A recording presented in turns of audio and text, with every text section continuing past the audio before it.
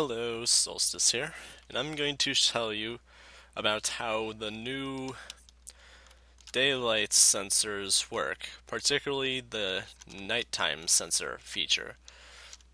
As you can see, we are basically this is 1, 2, 3, 4, 5, 6, 7, 8, 9, 10, 11, 12, 13, 14, 15 here. This is the furthest it goes, just to prove that there's this right here, showing it doesn't really reach any further than 15, like typical redstone powering. That's its max.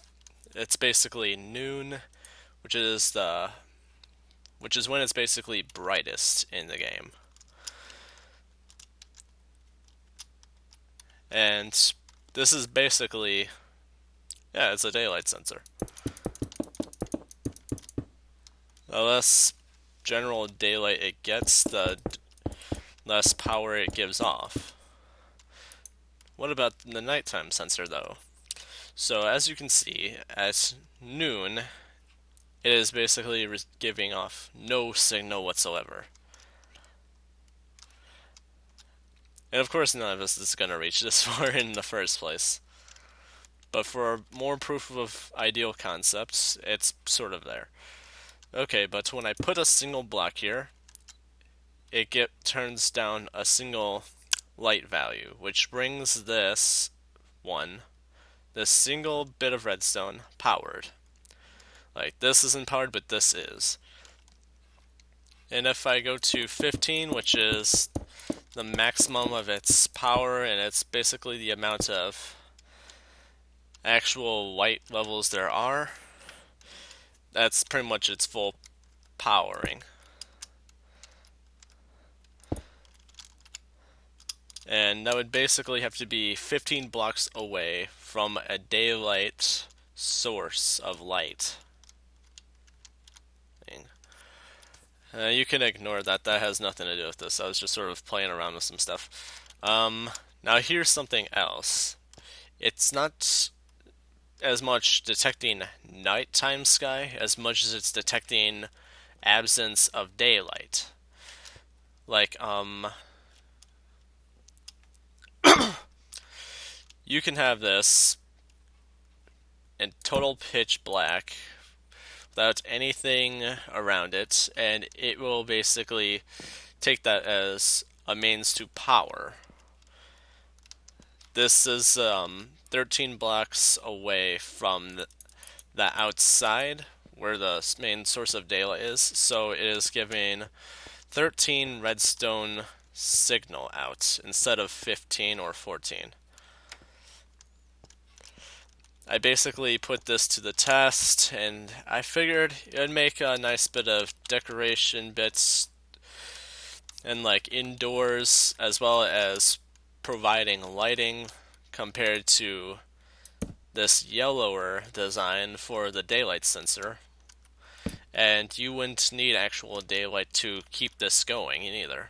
Like, unlike a daylight sensor, as it can be in the middle of the most deepest, darkest cave ever, and it'll work perfectly. You don't need to see the nighttime sky or anything. That's basically what I put to the test. Those are pretty much my findings of this. All in all, I really do like this idea. And this color, I feel, would be pretty nice to be used as floor paneling and a hidden source of lighting at the same time. And something else worth mentioning is this will still get some power in here because it's still receiving some means of daylight remnants. If you're ever curious more on how much daylight you're actually getting, let's see. I haven't really. Aha. So, hold on. But anyways, right where it says light,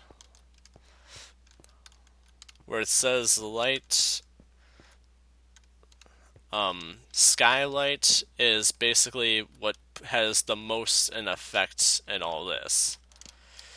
The more skylight there is, the more this will be powered. The less skylight there is, the more this will be powered.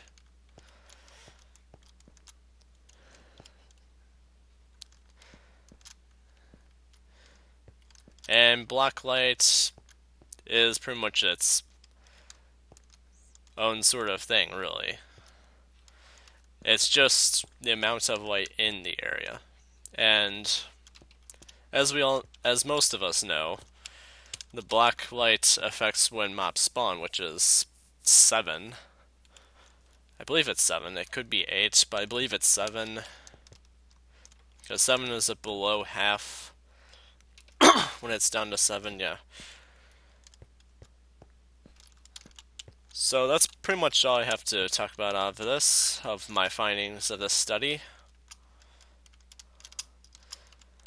I hope you all learned a little something and maybe even been inspired to try a few things for yourself rather than waiting more for other people to come up with something. I hope this brings some inspiration to do redstone-wise, as well as decoratively. I know this is a little plain with just andesite, polished andesite, but yeah, whatever. It wasn't really meant to look fancy, it was just meant for demonstration. My name is Solstice. Hope you all learned something and have a great day. Bye bye.